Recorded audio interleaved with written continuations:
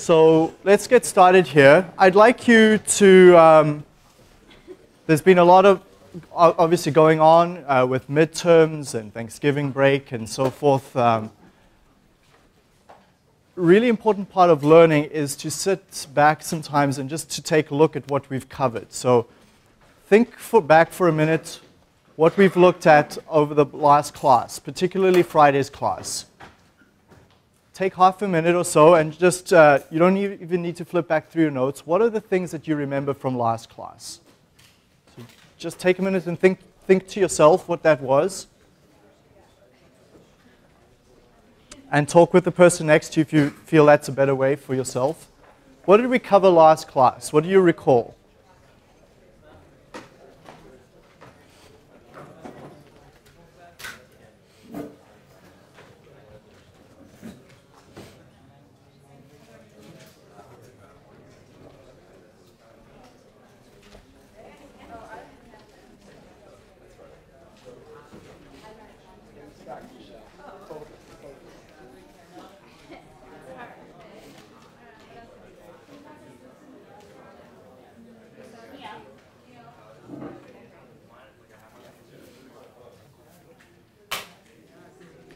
Okay, so perhaps one thing that you might have realized by just doing that is how little you actually remember. Right? And that's a normal part of our lives, especially given the situation you're in where you've got multiple classes every day. And it's the reason why I always start the class with a review of about 5 minutes or so where we recap of what we covered last time, because we recognize that that's a normal part of our brain is to forget some of these things. So, but between all of you, you've probably got a good recollection. So let's just shout out some of the things we learned last time. Flux. We learned about flux.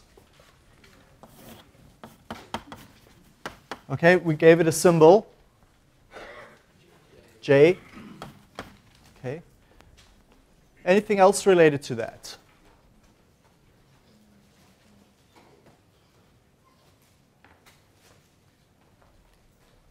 What else do you recall about our discussion? We had about a 10-minute discussion on that topic. What were some of the important issues related to flux? Why is it so important?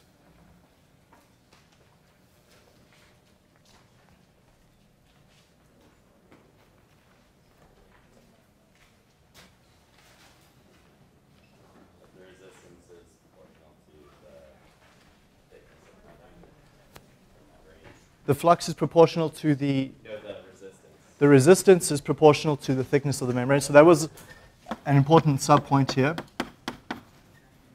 So resistance is a function of the membrane thickness, L. Call it Lm. Anything else that affected flux? Driving force. Driving force. Okay, so what is the driving force in this case? The pressure gradient. We gave a specific name to it. TMP, transmembrane pressure. Okay. So our driving force, delta P, also called the transmembrane pressure in the membrane literature. What else was the important topics around the flux discussion?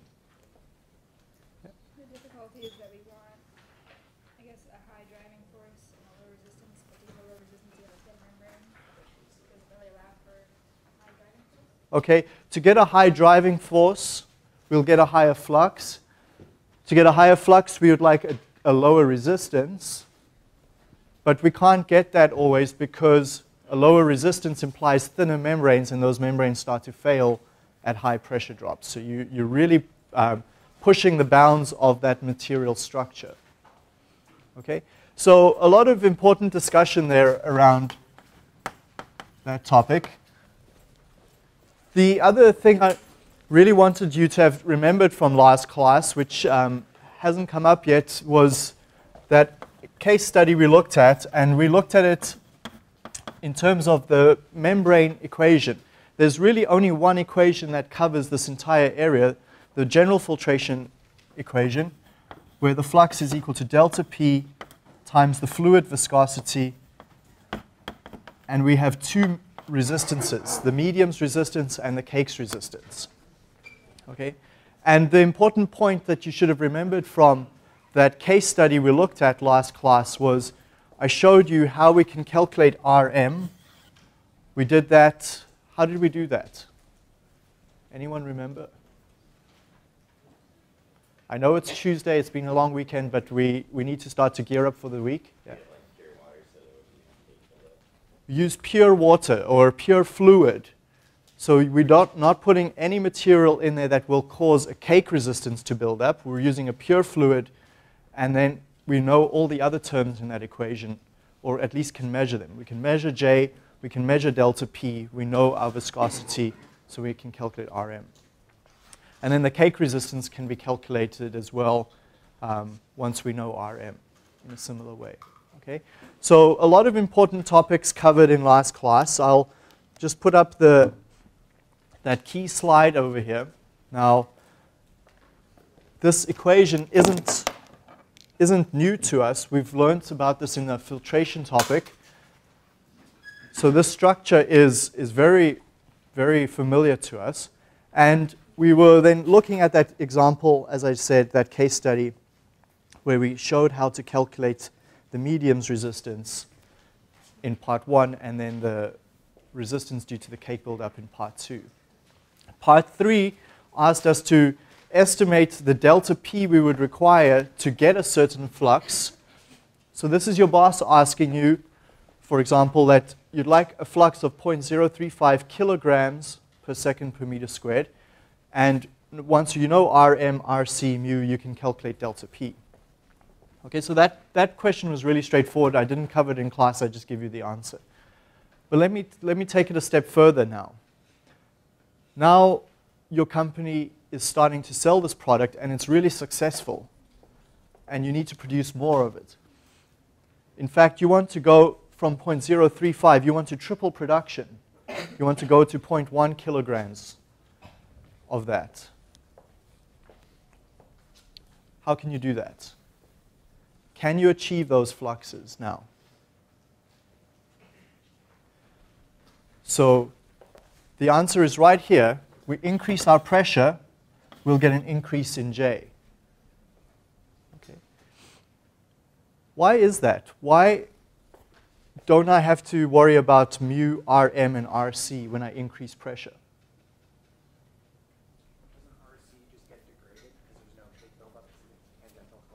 Because of the tangential flow. This is the key distinction between filtration and membranes. In membranes, we have a cross flow. Just go back a few slides for this illustration. This cross flow shears the solids off the surface of the membrane on a continual basis. In fact, we feed this fluid at a very high velocity. That's definitely turbulent flow, right? The Reynolds number there is extremely turbulent. 1 meters per second. These tubes are very, very narrow. The spacing there, I'll show some illustrations in a few minutes. Certainly turbulent flow that keeps that solid moving along the surface of the membrane. This is the visual that you have to have in your mind, is that solid buildup there is roughly constant. If I increase the pressure drop through that, that doesn't change the solids buildup. The only thing that can in fact change the solids buildup is if I feed a more concentrated feed of solids in there. That's the only way I can get a increased cake resistance. So Rc is not affected by delta P. Rm is not affected by delta P. Mu is not affected by delta P. So if you're asked to triple the flux through that membrane, the simplest way is to simply triple the pressure. But take a look here though. In the previous problem, the pressure required to get this flux of 0.035 was 325 kPa. So if we're tripling our flux, we're tripling our pressure drop, we're now up to about 1,000 kPa. And one of the numbers you should remember when it comes to microfiltration is that that's likely not supported by the microfiltration membrane. The driving forces typically experienced in microfiltration are in the order of 100 to 500 kPa. Okay? So remember that problem-solving strategy. Define your goal, explore the equation, plan, do, and then the fifth option is to check. There's your check. We can't have these unrealistic driving forces. There's the range that you should expect your answers to be in. Okay. Now, I did want to take a little time to talk a bit about that membrane structure. It's not in the slides there explicitly written. I normally talk about it, but let's just write up a few notes, because the medium in a slide, in a membrane, is really the critical aspect. So let's just make some notes about the medium. The medium is, of course, the MSA that restricts the flow of one of the species.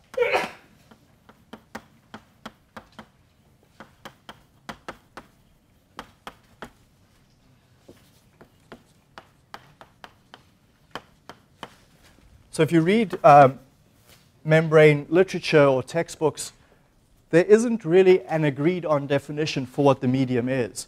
About the most general way we can state it is that it's the device, the mass-separating agent that restricts the flow of one of the species. Right? It's incorrect to say the medium is a polymer that filters the liquid from the solid. That's not true. Not all membranes are polymers. Membranes can be made from a variety of materials. They can be made from glass, ceramics. They can be made from metal.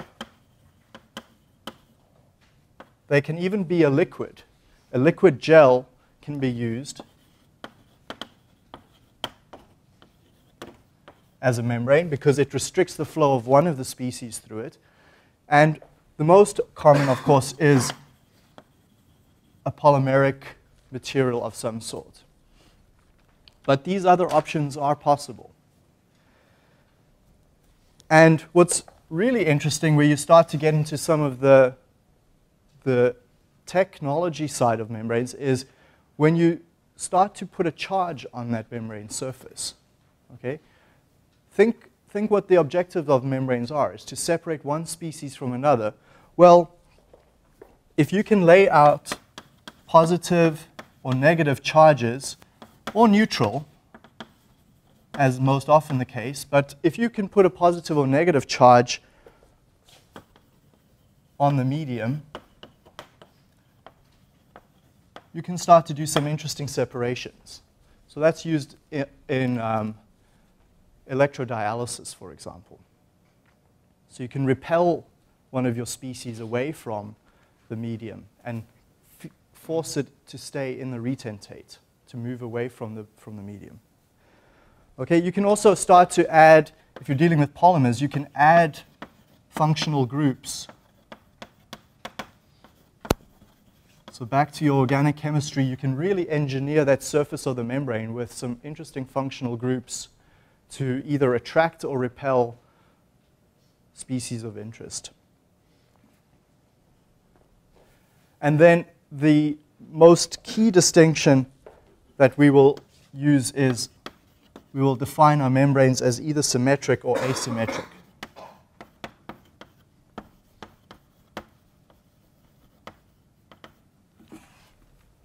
So just a quick word on symmetry when it refers to the membrane. You'll notice here the last two images are called symmetric membranes. Well, the reason why they're called that is because when you look at them, it's the beginning of the membrane looks the same as at the end of the membrane. There's no real way to tell one side apart from the other.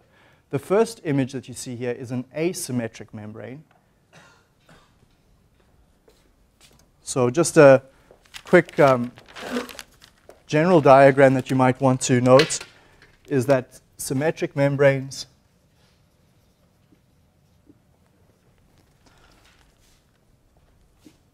if you looked at any cross-sectional area, you see these sort of pore-like structures passing through in that random fashion. In an asymmetric membrane,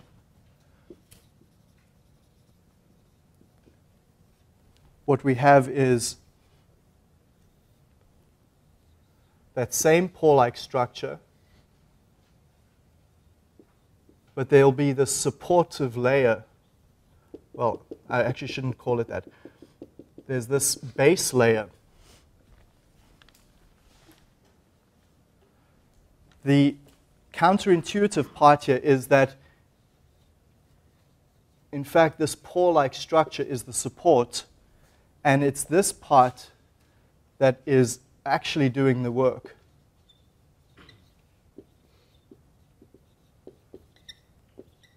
Of separation. By that I mean is that the material flows in that direction. Okay. So in this particular illustration, that very fine, dense area is what's causing the separation. The pores, those finger-like structures that you see there, that's actually the support that's giving it the structural support to withstand the pressure differences. So that can withstand the pressure differences. Those finger-like structures present no real resistance. There's no real medium resistance there. That open porous structure simply allows anything to pass through it, but it is providing the structural support for this very, very thin layer to do the work. Okay. So we'll see those distinctions between in membranes when it comes to symmetry.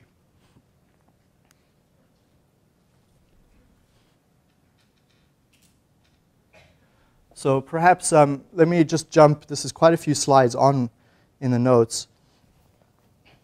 I'll get an illustration of that. Okay, this is in ultrafiltration, but also applies equally well to microfiltration. If we take a look at this cross section, these are hollow fibers, and that paperclip gives you an idea of the dimension.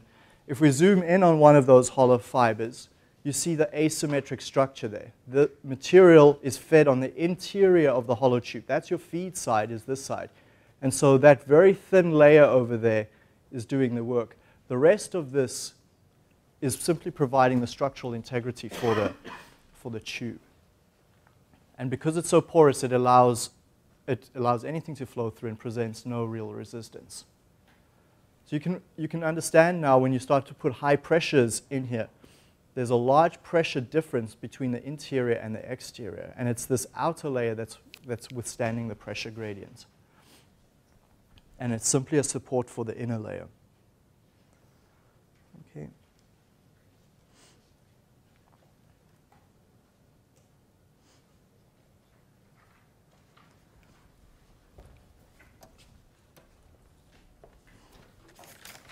Any questions on that so far?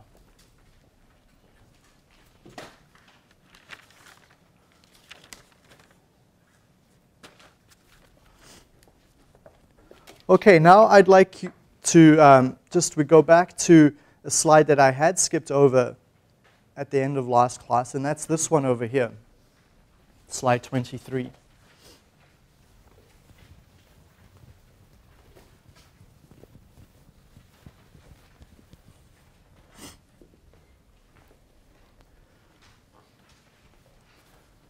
Now, there's a whole lot of build-up to get to this slide, which is not here in the actual notes. So let's take a look at various flow sheets. This is where we'll end up.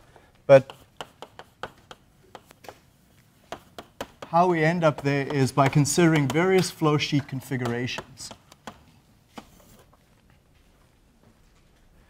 And the most basic membrane flow sheet would be one where you've got your feed material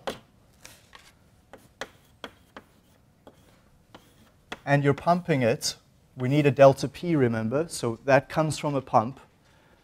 And we're sending it to a membrane. And the most typical way we draw these membranes is as a box with a diagonal line. So my feed comes in, and I have a permeate and a retentate leaving. So one stream in, two streams leaving. The permeate is the part that goes through the membrane, and if you visualize this diagonal line to be your membrane, the permeate then would be that stream over there, and the retentate leaving in that way.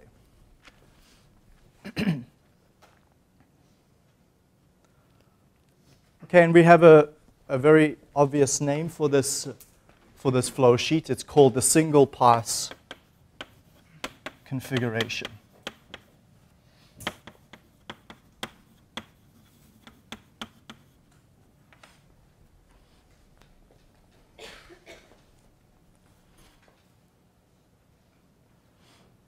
Okay, so you've got a feed that's continually entering, and this membrane is configured in the right way to get the desired permeate flows and concentrations and the right retentate flow and concentration. But that's not often the case.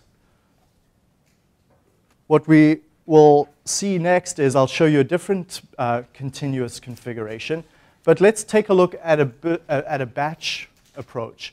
A batch approach is often used when we're purifying biological compounds. Any one of you working in the pharmaceutical or biologics area in the future, that entire industry is predicated on batch processes. Very inefficient to some extent, but historically it's done that way because of the way that that industry is regulated.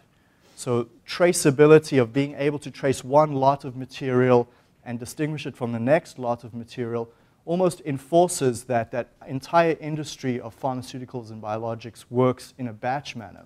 So they've got that traceability from one batch to the next.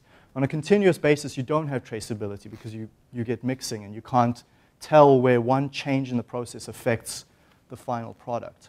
But in a batch process, we have that. And so our batch configuration then looks, as you would expect, you've got your feed coming in, and you put it in a tank. So you fill this tank up, close the valve, and now you're ready to process it. And the way you would process it is, again, you need a pump to provide your delta P. You've got your membrane over there, and your permeate leaving, and your retentate is recycled around.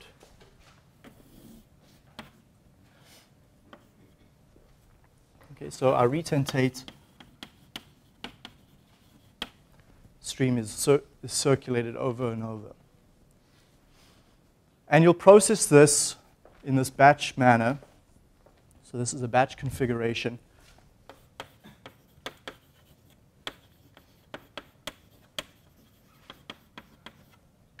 Until you get the desired separation. So your solids that are being circulated around here eventually build up in concentration over time. You probably are interested in the permeate in most instances. And so that permeate then gets withdrawn and used in the next stage of the flow sheet. And the retentate is simply recirculated and may be discarded if it's not of value. Sometimes it is of value, and then that can be processed again in a secondary step in the flow sheet. Okay, but it's definitely a batch operation where you circulate and operate that for a given period of time. Now, I'm going to take that and I'm going to turn it into a continuous process with a very small change.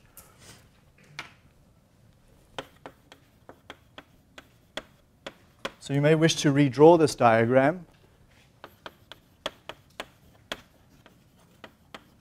But essentially, the difference is very minor.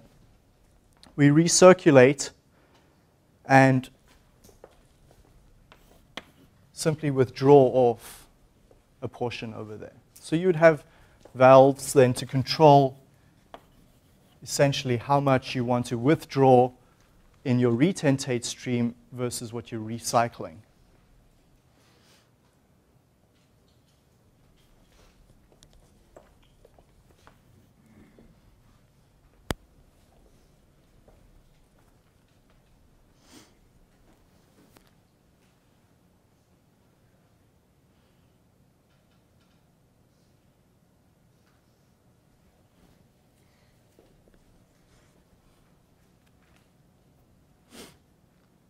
Okay, and that's essentially what's shown up here now, is what we've ended up with, is on this slide.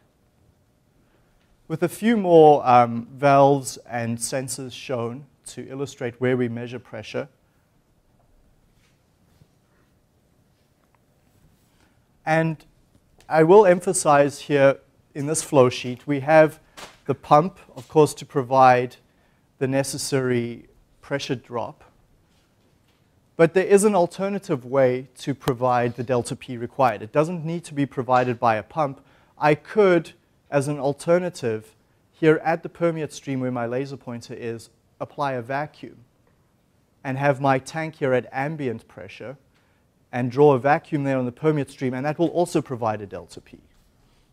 Okay. Of course, by doing so, you limit yourself to a maximum delta P that's just short of 1 atmosphere, because you can't draw a vacuum from ambient to 0 pressure. You probably couldn't even get to 20% of that. So really, your total delta P possible if you're drawing a vacuum is about 80% of 1 atmosphere at the very, very most. Whereas if you're inputting here with a pump, you can go to much higher delta Ps, because then you really just don't care what's on the other side. Okay, so 2 options are available. Either you supply the pressure, and this is great because you can do this at really high TMPs, high delta Ps, or your second option is to draw a vacuum. But either way, you need to set up a delta P there. So take a look at that flow sheet now, and I want you to consider that flow sheet from a batch perspective. So let's go back to the batch configuration.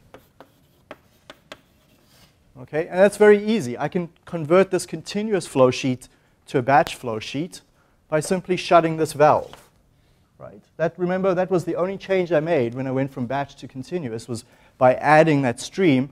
So really, I can operate this continuous flow sheet in batch mode by closing that valve, but I'll emphasize it by simply deleting that line. Okay, so that's back to batch mode. And here's what I want you to think about. As a function of time, remember batch systems, this is why we looked at batch processes in reactor design. Batch systems are by definition very much time dependent. So let's take a look at what happens in the system over time. I'd like you to plot for me over time what you would expect your flux to look like. What would that flux in that system look like over time?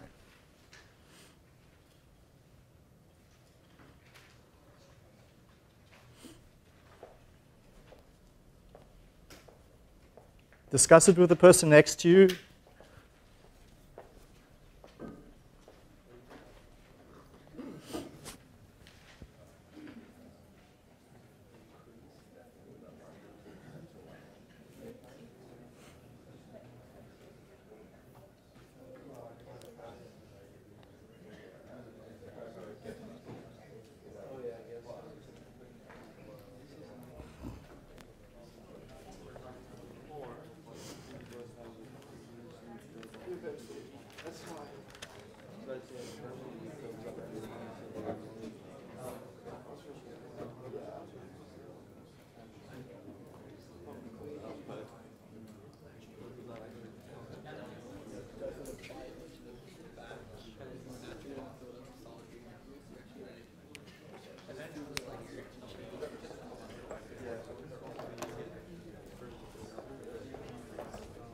Okay, so any suggestions for what that curve would look like?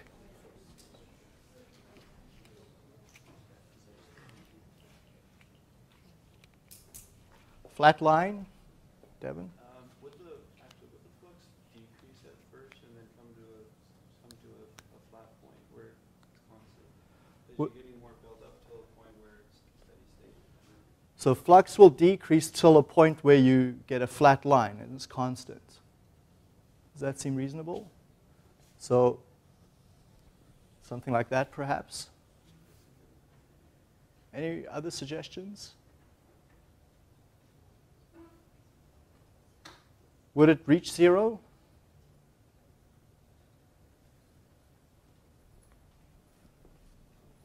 What's happening in the batch system? Yeah. I think if you left it, it would have eventually reached 0, but then you would have deleted or Okay, so the suggestion there is that it will eventually reach 0, but you likely would have stopped it and cleaned it out before then.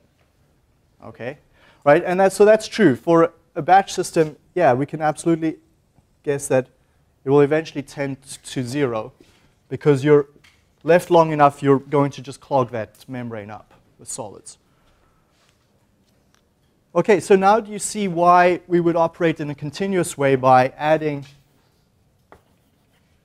that stream?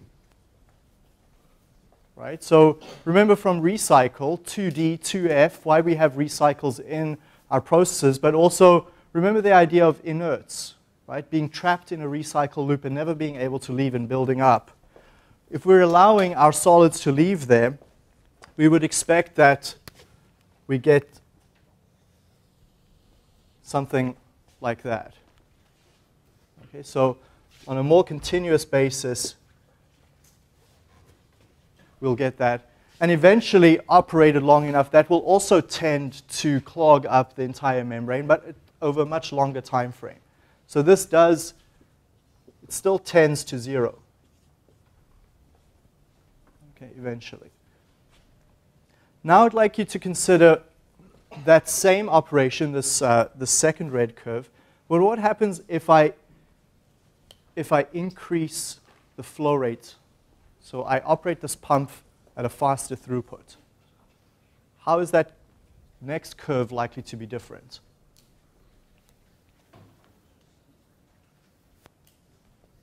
What might happen, Dylan? Start with a higher flux. So we're starting with a clean, let's assume we start with a clean membrane. I'm operating at a higher velocity, higher flow rates through there.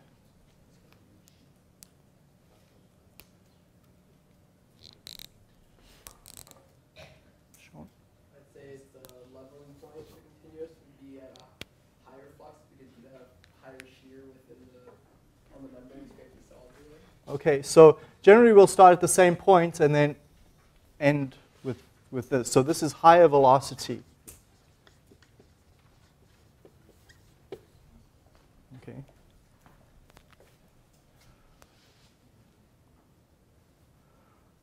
Now, in all three of these, we've got the same problem. That membrane is building up. And it's clogging eventually over time, right? So as an engineer, what can you do about it?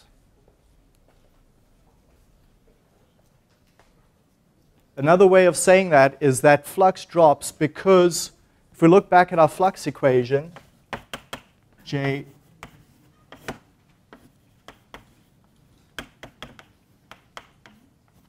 what's changing in there over time? Eventually that cake resistance it's clogging up because we've got the solids building up over and over in there, higher concentrations of solids coming through. And remember I said solids concentration is what's affecting RC. So RC is affected here because we've got an increase in solids concentration over time. As an engineer now, what can you do about this? There's at least 4 or 5 ways to get a higher flux. Remember, that's always our goal, higher flux. What can we do? Some suggestions. More pressure drop. Okay? So we can go operate at higher delta P, so that's going to cost us money, operating costs. So that's a valid option. Something else? Kind of a long shot. Depending on what the actual material that's clogging or the medium, could you add something that would maybe dissolve it? Okay, can we add something into this tank perhaps and feed it through to dissolve the solids, whatever's clogging the medium up? Okay, so that's an option. Maybe you stop the system, put your cleaning agent in there and clean the membrane up, okay, by dissolving those solids away. Okay, any other suggestions? You reverse the flow through the membrane. Reverse the flow through the membrane. Okay, so the suggestion here is stop this process and pass your material this way through the membrane. So now you're going, and essentially you're blowing out your solids, moving them away from the membrane. Okay, and you can use fluid to do that, or as shown here, compressed air. Okay? So periodically, we'll shut this valve. You close that permeate valve over there where my laser pointer is. Open up your compressed air, send it back into the membrane. And what you would do here, in fact, you'd also close this valve. You don't want to send material back this way. You close that valve and you force your material back this way, back into the tank. So any solids that were built up on that membrane surface get back flushed back into that feed tank. Okay? So it's a very common operation to periodically, and this is done in an entirely automated way. You have a system that monitors your flux or your flow rate, stops when it drops off, and back flushes. And so what you end up then with is a pattern that looks like pattern C. So you've got your regular cross flow with back flush. Okay, so periodically then we'll get this sort of same trajectory down, and then we back flush. Same trajectory down, back flush. Same trajectory down, back flush. Okay. And what that does is it allows you to operate on average. So now you're operating on average at higher fluxes.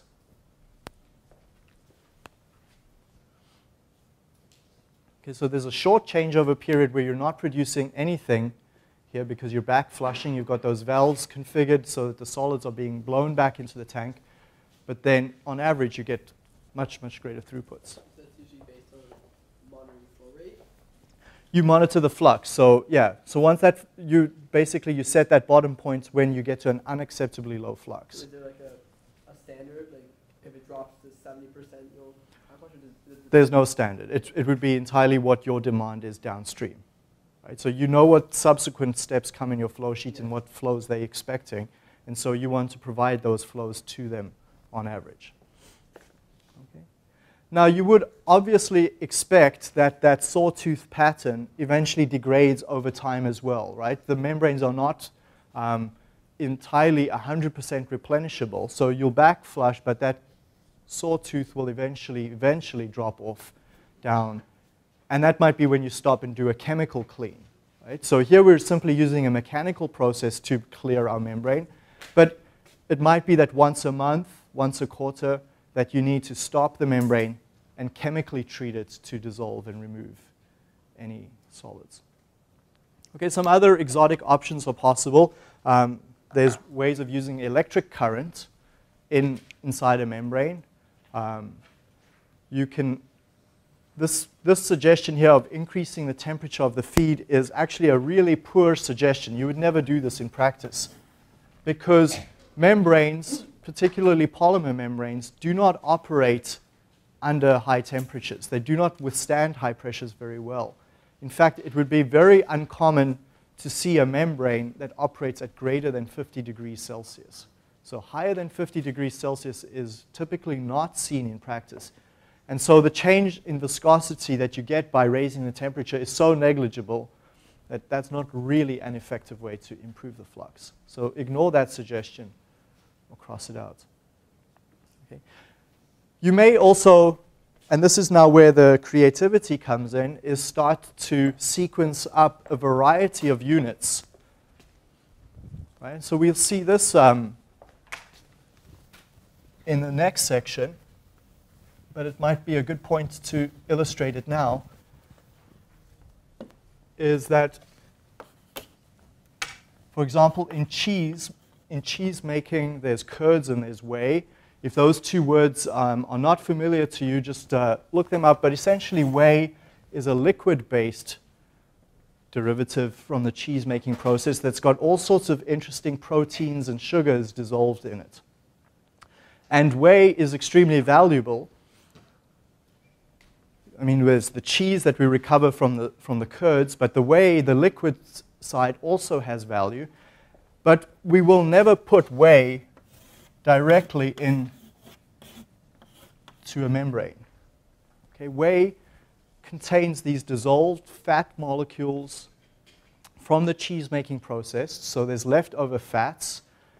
And those leftover fats, the very first thing that they're going to do is come into your membrane and clog it entirely up. So you will never put a membrane right as the first separating step. So what we will do, though, is put a centrifuge first. Okay, so I'm going to draw this just as a generic block, our centrifuge, and remove our fats first, and then send the liquid that we've removed the fats from to our separation step. Okay? So in whey processing, essentially what's inside here now are dissolved sugars, lactic acid, water. Okay? But we've removed our fats primarily in the centrifuge step. Okay? Any leftover bits of cheese that weren't separated out, that messy feed is first centrifuged to separate out those solids and those fats. Okay? And what we'll see, in fact, in the next topic is we'll use ultrafiltration to do this step. We'll cover ultrafiltration as our next topic. And we get a permeate stream now, and we get a retentate. Okay, both of these streams are valuable.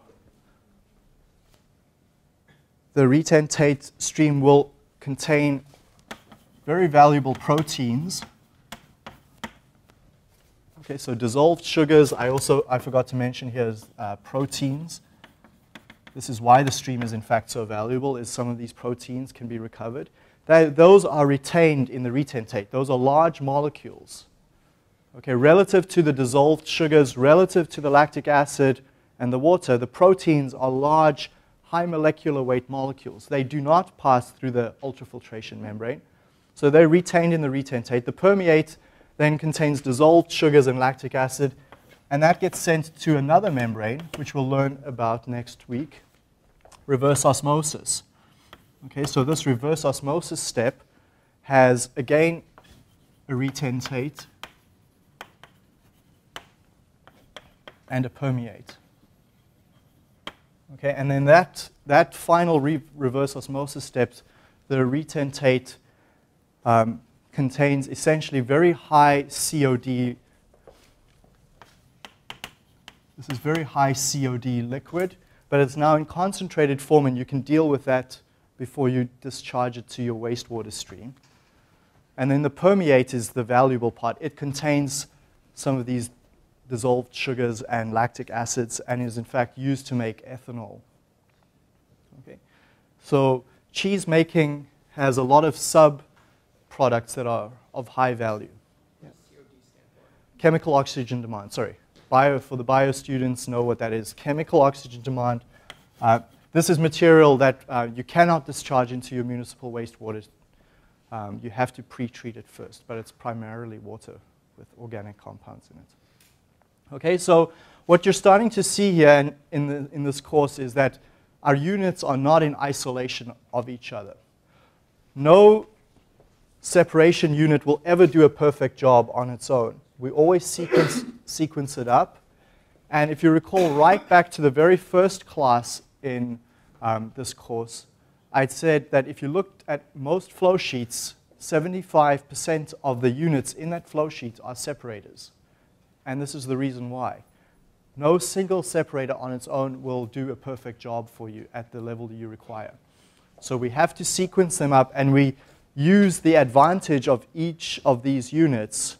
For example, centrifuges, you can put fat and cheese into it, and it doesn't clog up the centrifuge. It throws it out to the edge, and you can open up, like you saw there in the video in the earlier class, and remove those solids.